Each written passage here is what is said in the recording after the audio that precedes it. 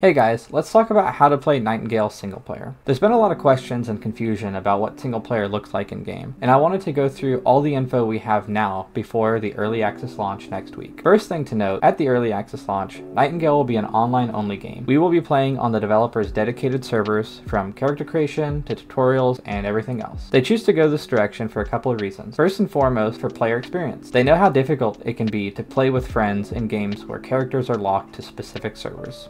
The second reason for the online-only servers is for data collection. They plan on using the data they get in the early access to improve features and the performance of the game.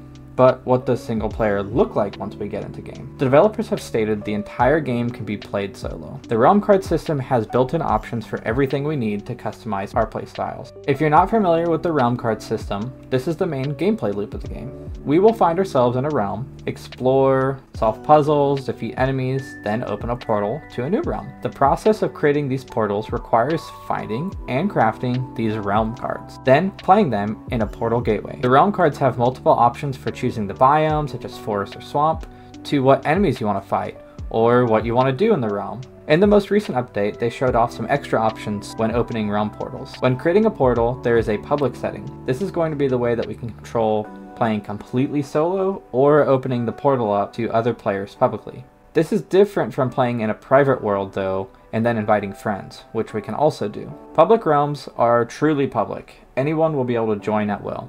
There is also a difficulty setting that shows up when opening portals. If you want to play Nightmare mode in single player, you can. Private servers and offline mode will likely be available down the road after the early access launch. Wrapping up, the unique approach that Nightingale is taking for solo play within an online-only world is exciting. Nightingale gives us the freedom to create our own experiences through the realm card system, choosing the next challenge to overcome, while being able to choose to open the door to other players or take on the challenges solo.